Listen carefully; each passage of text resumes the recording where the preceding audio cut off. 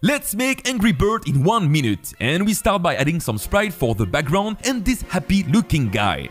Now, if we spawn a new bird when we click on the screen and make it follow our mouse position, we already get this cool result. But wait, because the bird does not launch. So let's add this slingshot, a rigid body to the bird, and when we stop clicking, make the bird jump to the direction of the slingshot.